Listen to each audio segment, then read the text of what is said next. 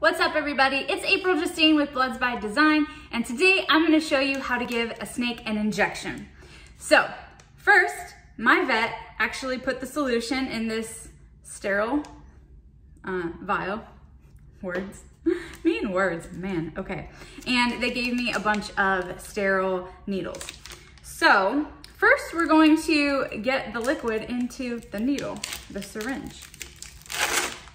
All right. So I pull down just to make it easier on me. And go ahead, take this off, put it in the plastic. All right, make sure you don't jab yourself. Safety first.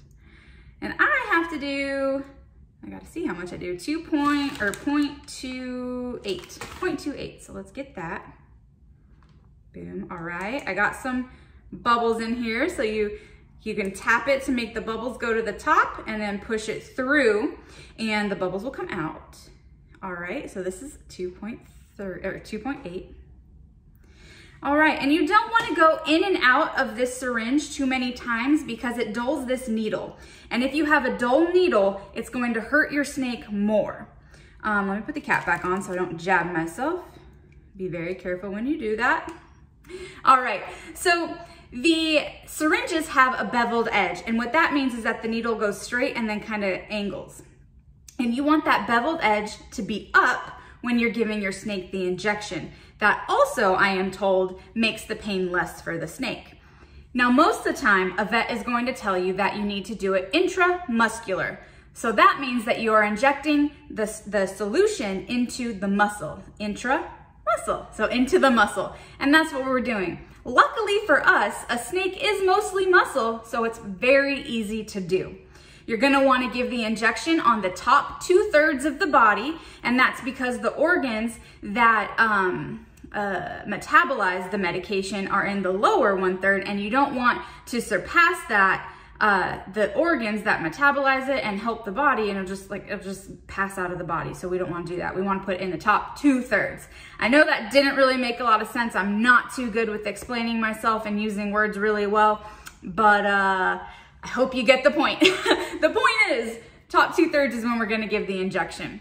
So what you're going to want to do is notice on your snake, they have the rough scales, and in between those scales, they have thin skin.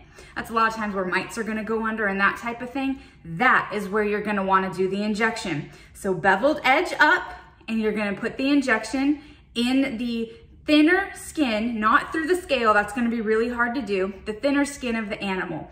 Once you're in, you're gonna pull the syringe up just a little bit to make sure that there's no blood, that you didn't go in a vein. It's not intravenous in a vein, it's intramuscular in a muscle. So we wanna make sure that we're in the muscle and not getting any blood.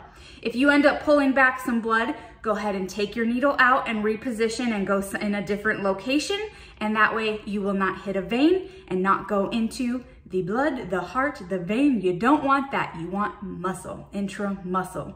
So let me get Clarice out and I will show you exactly how I give this medication. All right, guys, I'm gonna give it on the top 2/3 of her body, which is about from here up. And I'll put it in between her scales with the bevel of the syringe upwards.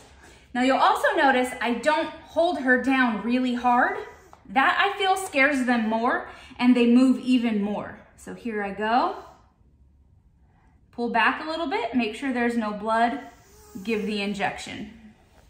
If you rub the injection site, if the animal will let you, that also disperses the medication and makes it less uncomfortable. So that wasn't too bad, right? Pretty good. Now she is a good snake. My vet will tell you differently, but she is a very good snake. Like I mentioned, if you hold them down and really force them not to move, I find that they struggle more. They fight back more, and it's very hard to give the injection. Now I'm gonna go ahead and get her soaking. This medication is very bad on her kidneys, and so she needs to stay dehydrated. So I'm gonna do that. If you have any questions about how to give an injection, please comment below. Get a hold of me somehow, and I will try to help you the best that I absolutely can. You can follow me on Bloods by Design on Instagram and on Facebook. Don't forget to like and subscribe. Thanks, guys.